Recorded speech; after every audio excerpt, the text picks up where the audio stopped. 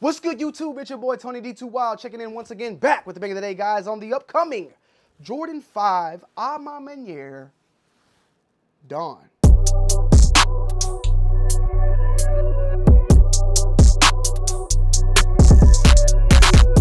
Guys, I want to give a huge shout out to Surfshark for sponsoring today's video. If you guys use the internet for work or for leisure, which more than likely you do both or one or the other because you're watching this video, having a VPN is very, very important.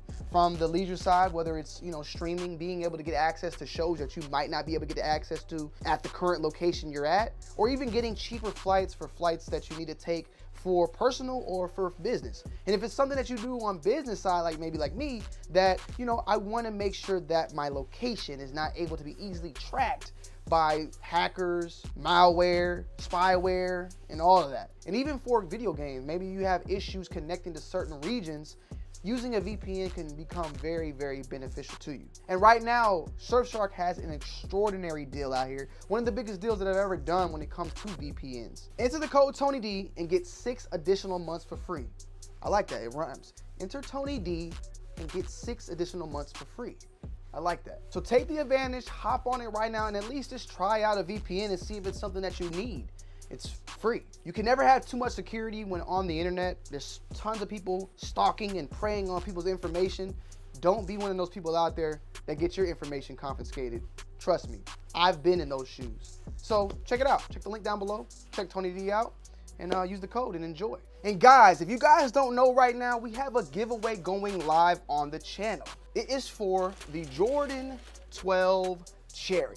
All you guys got to do is check out the description down below and subscribe to the 2 channels, one being this channel as well as my secondary channel, as well as following both of my Instagrams. Down below in the description will be links to everything that you need to know. And last but not least, comment down below on this video with your Instagram handle. On November 15th, I will pick one of you guys or girls to send out this Jordan 12 Cherry as a token of appreciation for you guys and girls for being a part of the 2Wild crew. And you guys might see right here, we have a couple of Jordan 1 Reimagined Royals. Well, we all know that the Reimagined Royals for the most part was, sitter. Nothing wrong, great shoe.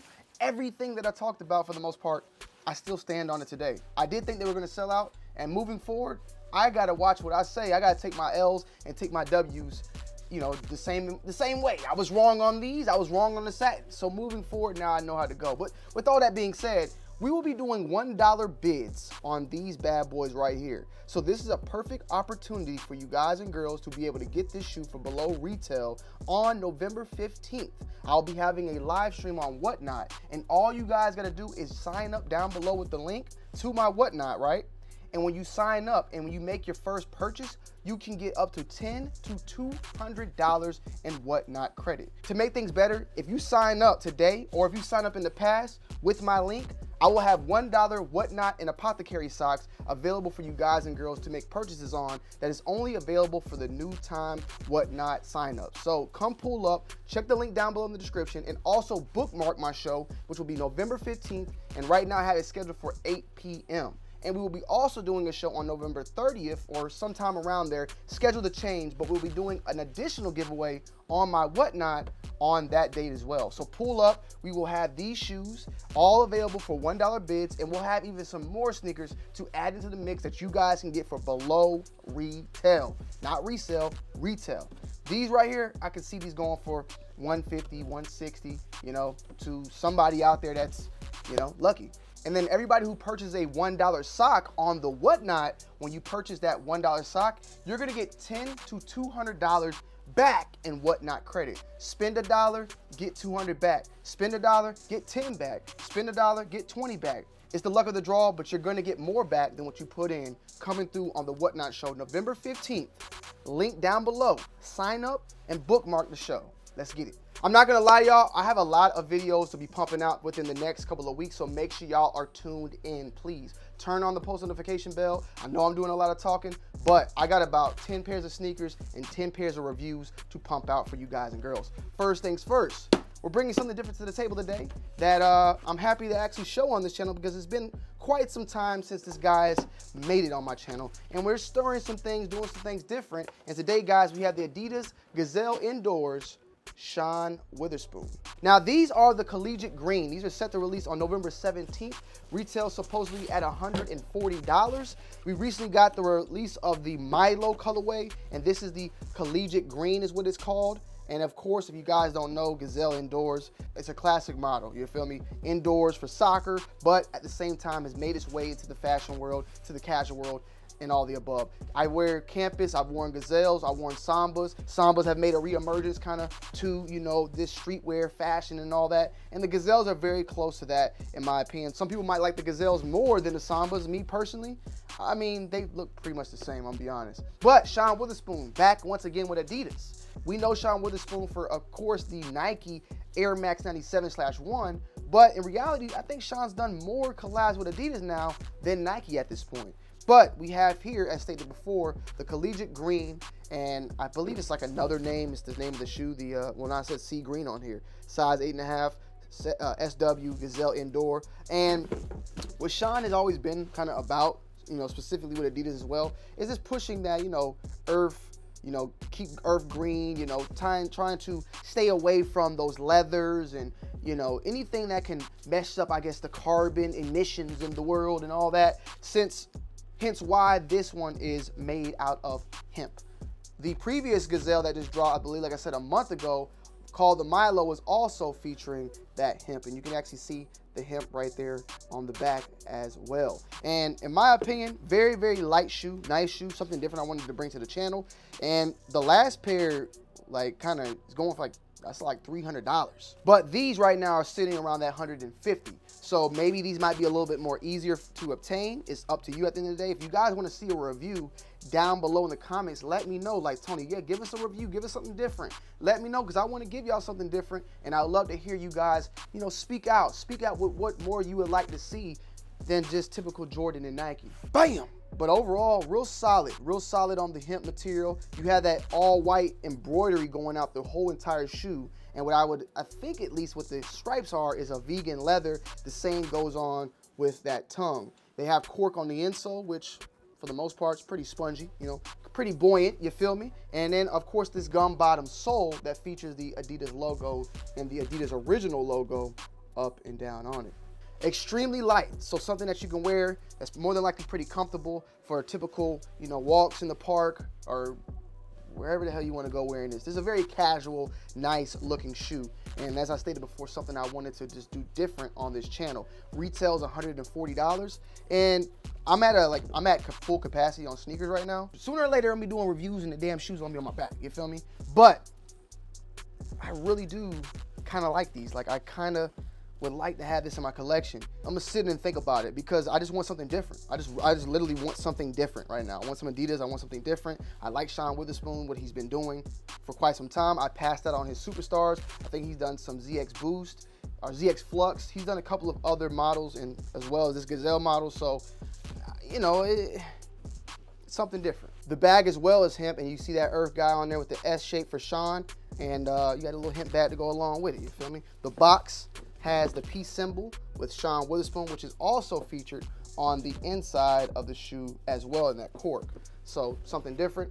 Gazelle Indoor 8.5, sea green, and these are releasing, as far as I know right now, November 17th, as far as the date goes right now at this moment. $140 on the retail, pretty fair. Sambas go for around, I want to say, what, 100 or 110 or something. These are a little bit more. Collab, name, you know, call it what you want. A little bit of spice on top of it. Next up, we got a shoe that's actually released already. It released, I would say yesterday or 2 days, depending on when this video dropped. November 7th is when it released. And this is the Nike Vomero 5 Plum. Now, these are called the Plum Eclipse. And I did not know this until this video, like today. I saw the colorway, I just didn't know. This is another women's colorway. Salute to the ladies. Another women's colorway right here as well. Salute to the ladies. But this one, I gotta keep. This one's coming with me. I've owned 3 Vomeros so far. The first pair I bought, which were a brown pair, if you guys remember. Actually, you might not remember because I did it on Harrison Neville's channel. I bought those. They're nice. They were size 8 though, and they were a little too tight, so I got rid of them. I have a pair of all red ones. You've seen it on the channel before previously. Now I got these plums. I mean, look. I mean, this is the fit right here, right? Is this the fit? I know y'all don't like the match too much. I'm looking at, like, this is a fit, bro. This is a fit. I'm gonna I gotta throw this up on Instagram pretty soon. This right here. I know y'all don't like some people don't like to match too much, but bro, I'm still matchy. Like, I'm not stupid matchy. Like, I'm not no goddamn Simon Says, red light, green light, blue fish. I mean, I'm not even making sense. But I'm not that goddamn matchy, okay? I don't need to have the shoelaces matching the hat and the fucking under brim with the little, you know, I don't gotta do all that. But, I mean, am I wrong? I didn't do this on purpose. I promise I didn't do this on purpose. These are nice, though. Puma Eclipse, these are a women's colorway on the box, size 10, with the men's at the 8.5 on the bottom, so unisex at the end of the day. I think Nike knows what they're doing at the end of the day when it comes to this. But the Maniere 5 has been a hit for the most part. They've done fairly well. I think these, they retail like at $150, I want to say. I'm not gonna lie, can I sound like a big boy real quick? Can I sound like some big, you know, not a tough guy, but a big guy, big baller? I don't look at my receipts, man. You know, cut the check, man. Wham, wham, thank you, ma'am. Hey, I want mine off the top. Cut the check, you feel me? You feel me? RIP Shawty Low. Yeah, 160 is how much these went for, and these are going on GOAT right now for 180, but they're also on some other sites for 180. Slam Jam 180, so they might be still sitting various pairs of this particular model if you're interested. Like I said, to y'all that think I only like hype shoes and stuff, like I like normal shoes too, guys. But I'm pretty sure I won't get the recognition or love for that, right? Just whatever. Tony's just a hype beast that likes shit like this, right? Which is, of course, bam! Check it out. Yep. Now we hype beasting it. Now we hype beasting it. Man, oh man. I'm on Maniere. The Dawn colorway. Now, there is a dusk and a dawn colorway. This particular one, of course, is the Dawn colorway, and these are set to release on November 17th for a retail price point of $210, nope, 20, nope, 25, nope, 30, nope, 35, nope, 40, nope, 45, nope, maybe you gotta be 190 then, right? Nope, 250, 50, yes, $250.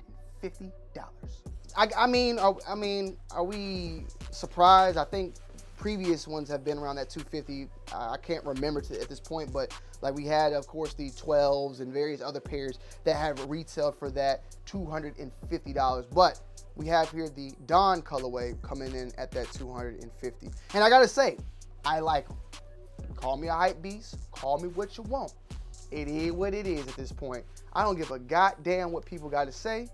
I like my hype shit. I like my normal shit. I like my normal shit. I like my Pumas, the ones you call bricks, the shoes you call bricks and sitters. I like them. So when I get the hype, you better like me as well, okay? Don't only hate on me when I get the hype shit and then clown on me when I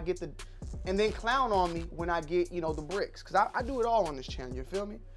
But this shoe right here in this representation is of black excellence. The shoe itself is brought from what James Whitaker himself said: black identity is not a monolith, and that the black culture itself is well more diverse than we actually think. And even though we're well more diverse, we are really all kind of the same and share the same passion in the things that we love and do. And this shoe is a little bit different, in my opinion, based upon the wording, based upon what it's kind of going after, because we have in this, you know, previous tense with previous, you know, a ma Maniere collabs, there's been some, I guess, people that feel like it's a black person shoe or only black people can wear it. I never really thought about that. I've always thought about the message itself is representation of, you know, what black culture and all that, but I don't feel like it was something that you should be ashamed or could not yourself get involved in with, because even in that sense it's well, from what James Whitaker said, that's what he wants. He wants the world to not look at the black identity as a monolith, to realize that there's way more to it. And what that means, and even been stated in the Discord, is that he wants not just the black identity to be respected or represented or appreciated, but the black people that come along with it. And what I mean by that is, you see social media, you see tons of things that the black culture itself has created, and then people take it and run with it instead of upping the people that actually created those things. That's what I got from this story at the end of the day. And in the own words of James Whitaker, which we'll read just so you guys and girls that want to correct me, because there's always corrector people now. I got a lot of correctors in my chat. Feel free to correct me though if I get anything wrong, but my interpretation at this point at least, Black identity is not a monolith and the Black experience is not uniform. It's not just one. It is our diversity that is our strength. We unify in more ways than the world wants us to believe. All of our previous stories have led up to this moment. Building this first chapter, we now bring to a close by opening our arms out to the world. Opening our arms out to the world, to everybody. Bring us in, guys. Let's all come together. Different diversities of Black culture. All of us opening our arms out to the world to bring us in. The diaspora and the world to celebrate unity and culture, but also the one common experience we all have, being desired for your culture. Never being told that you belong, but still showing up to do the work from dusk till dawn. That last little part right there hits. The interpretations of what you might think or what you may say or what you believe or what you think is going to be different, you know, between all that. But what I get from this shoe in general is just the overall, just showing the diversity within the Black culture itself. It's not just one way. People say, oh, you talk Black or you acting Black. You know, like, there's way more to it at the end of the day. People have said I talk white. Am I, like, you know, is there a way that you're supposed to, like, I just feel like there's way more diversity in the Black culture, in the Black identity at the end of the day than meets eye. And that is something that, in my opinion, needs to be put out more and more. And I feel like as people get older, that's something that we do recognize. Growing up as a kid, it's kind of like you're always being told or like to fit in, you got to fit this mold in a way. As you get older and you realize none of that shit matters, you kind of then become who you really want to become. And the, you know, later on in life, and the things that people say as adults don't even matter no more, because the shit that the people that are trying to tell you like how you should be, like more than likely they're not even living the life that they want to live. You know, so that's just what my interpretation is. I feel like this is a shoe for everybody, but its main part is about the Black culture, the Black identity. Meaning, basically, you can like this shoe, you can, you know, love the identity, the Black culture, and everything along with it, but just recognize the individuals that come along with it as well. That's just kind of what I get from it, at least. And, you know, maybe I'm going too far into it. This collection, The Dusk and Dawn, is a pack called The Still We Rise, which is an inspiration from Maya Angelou's poem, Still I Rise. And James Baldwin's is to be African without any memory and to be American without any privilege. That hit different. That hit different. But I know that as much as I love the story, that I love it too, guess what? A lot of these resellers and people out there don't give a damn about the story. They just give a damn about that resale price. But I like the story. The shoe itself is inspired by the beach, at least the dawn part. The dusk part will be coming at a later date. There's not really a date yet as far as this video goes. And I think this will be a pair that may release at neighborhood Nike and Jordan stores, and that the Black pair might be exclusive to Maniere. I'm just taking a guess. Don't hold me to it. But that's happened before where Maniere gets a certain colorway just for their store, and then everything else kind of goes to neighborhoods and stuff like that. Bam!